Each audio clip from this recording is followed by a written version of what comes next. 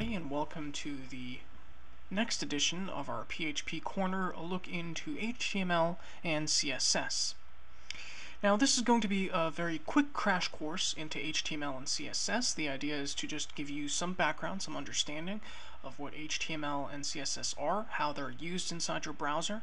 I'm going to include a brief example of an HTML document that you can take a look at from my blog at shariframadan.com/phpcorner. And if you take a look at today's edition, you'll see a link to the HTML example. Here is a very quick view of HTML. This is what an HTML document basically looks like. As you can see, we start with an HTML opening tag and an HTML closing tag. Inside of that are a head tag and a body tag. Now, these tags or elements are usually found in pairs. Some of them can actually be just one tag to compose an entire element. But most of the time, when the element has an opening and closing tag, we can place other tags or text or even comments inside of them. Basically, what this document does is it's the most basic fundamental building block of a web page. It tells the browser how to compose this page for the user to view inside of their browser window.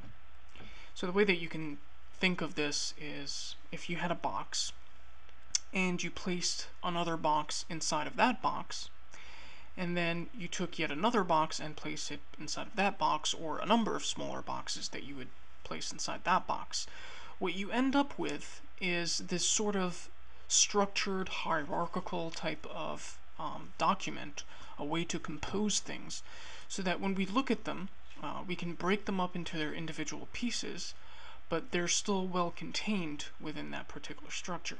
So for example, we have the opening HTML tag at the top and the closing HTML tag at the bottom. Everything inside of the document is enclosed within this element, this HTML element. Similarly, we have these other two elements here, the head and body elements. And inside of those, yet more elements like the paragraph tag or the image tag.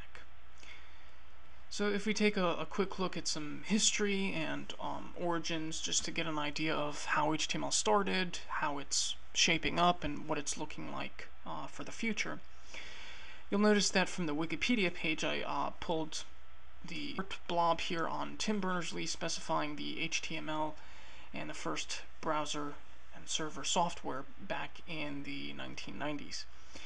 The idea was to be able to share documents across the internet. And it wasn't really a very easy thing to do back then, because when you think about it, what is a document really? If you, for example, store a Word document in a rich text format that can only be read by a particular text editor or word processor, then you would have to have that software installed on your computer in order to be able to read it. But to transport it back and forth across the web between different computers, it wasn't guaranteed that everybody would have that type of word processor. Well, when you think about the browser, it sort of is this processor that interprets the HTML, which is a uniform markup language that we're able to share, and all the browsers pretty much implement a specification for it. It started as version 2.0 back in 1995, and then going all the way up to 4.0 in 1999.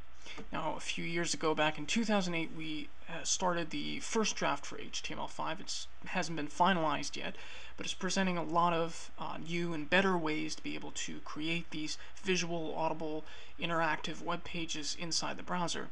Because as you'll notice, more and more users are actually spending more and more time inside of their browser, and so it makes sense to improve on this and to make it better.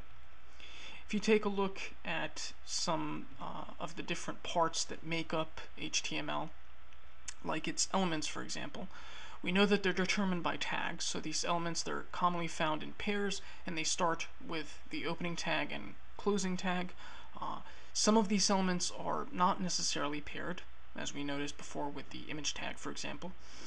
And if we take a look at some of the things that can go inside of that particular tag, we can actually have one or more attributes, and these attributes are placed within the angled brackets that enclose that tag.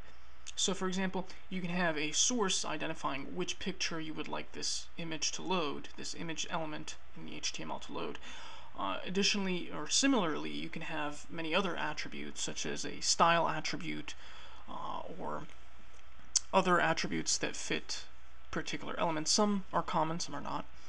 And if we take a look at how you can actually put comments into HTML, it's very similar. Like in a lot of programming languages, you have to delimit the comment within a tag, and in the case of HTML, it happens to be the angle bracket, exclamation mark, dash dash, and then the comment followed by dash dash and the closing angle bracket. So if you put these comments inside of your HTML, they're not, they're not rendered, or they're not affecting the browser reading the HTML. They're just sort of ignored, and they allow you to do just like similar you'll see in programming languages. They allow us to have the author place some amount of information that might be necessary or important to this particular document, although they're not very popular or widely used in HTML in particular. In any case, if you do want to actually place these angle brackets inside of the content of your page, for example, since they're reserved, we have what are called HTML entities.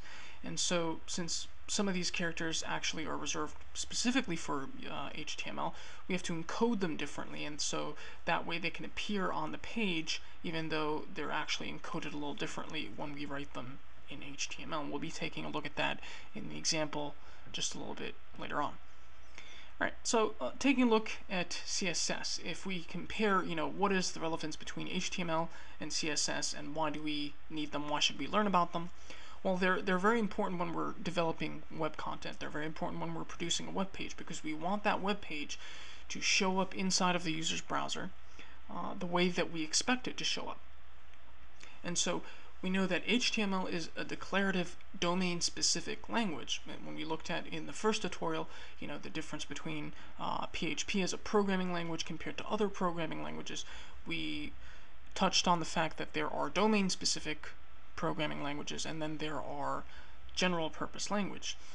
PHP is a general-purpose language, whereas HTML is domain-specific because it's particularly used here for this very specific purpose, which is the markup. And there are other forms of markup as well, such as the XML specification, which is commonly referred to as XHTML, for example. There's SGML, or the Standard Generalization Markup Language. These markup languages really intend to do a very specific thing, and to be able to allow us to transport these documents across the internet or across the web in an effective way that we can parse and be able to derive information from them. So this parsing that's going on, it's really determining the composition, but not necessarily the orientation of the page. And what we mean by that is, for example, you can have a paragraph tag, but that doesn't really tell the browser, what font size it should use for that paragraph tag. It doesn't really tell it how much spacing should be between lines, for example, inside the paragraph tag, or how much spacing to put around the paragraph itself, how to indent that paragraph, whether to show that paragraph in the center of the page or starting from the left fold or right fold. These are things that we don't necessarily get directly from HTML. Even though they are attributes in HTML that in the past have been used to specify a way to create some orientation, but really when we separated the content or the composition of that content from its presentation, from its layout, we came up with CSS, which is a cascading style sheet that allows us to tell the browser how to actually render these different HTML elements inside of your browser. So that way we can sort of keep the composition congruent as it is within the tags that are used to define these elements, and the way that we look at these different elements by using CSS. So CSS can actually dramatically change how your web page appears in the browser without actually changing any of the HTML. Alright, so we're going to be taking a look in the browser at an actual example of HTML and CSS and how we can use that to deliver the content of the web page to the user's browser. This is an example of an HTML document that I wrote. If you take a look at it in a text editor, it looks just like this. I'm looking at it in Google Chrome's browser. And by viewing the source of the HTML document, which is located on my blog at shariframadan.com/examples/HTML, you can see this is pretty much the HTML that we're using to generate this document.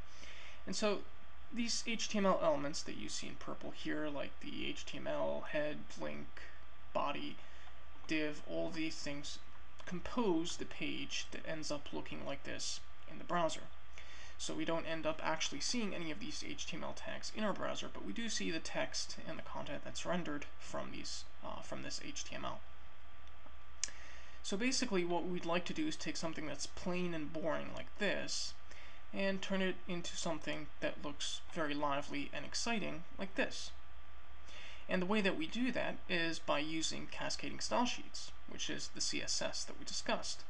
So if you want to take a look at the source code in your browser, for example, if you're using Google Chrome like me, you can do that by right-clicking inside of the browser window and clicking on View Page Source.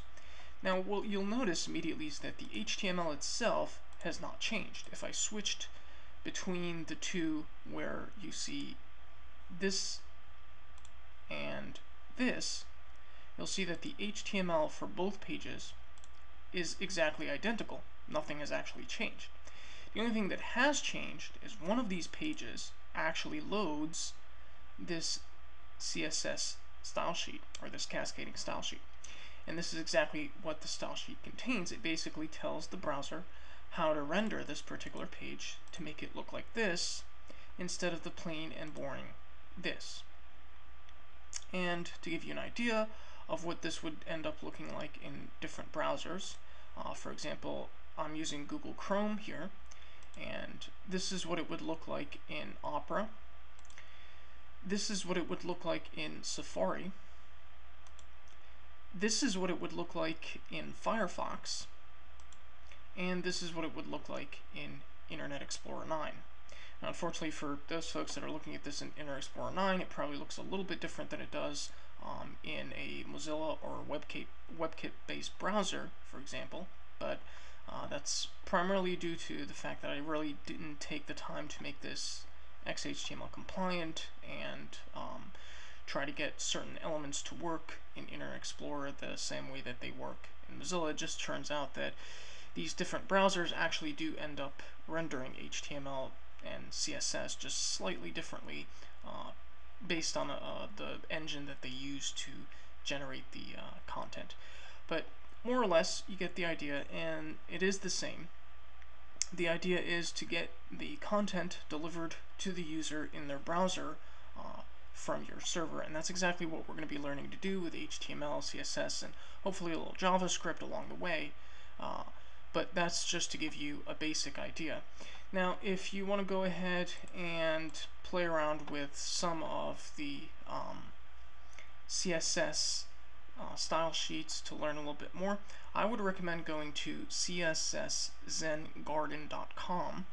And here it pretty much gives you the same idea. This is an HTML document. The HTML document itself is used over and over again with different style sheets to create different effects. So for example, if we click on the link to the right there, this is the same exact HTML, it's the same content, it's just using a different style sheet to give a completely different presentation. When you take a look at another one, for example, again, still the same HTML, just a different CSS file that's used to completely change the presentation of the content here inside the browser. And you know, there are a lot of them. So you can take a look there and play around. I'd also recommend taking a look at w3.org, which is the W3, or the World Wide Web Consortium, basically. And this is the World Wide Web's international standardization, where you can find information on the spec of HTML and things like CSS, things like that. So this is a very good resource to use. This concludes yet another edition of the PHP Corner. I'd like to thank everyone for watching, and I hope you tune in to the next tutorial where we'll be taking a crash course into JavaScript and how that will be used on the client side to help us when we're developing using PHP.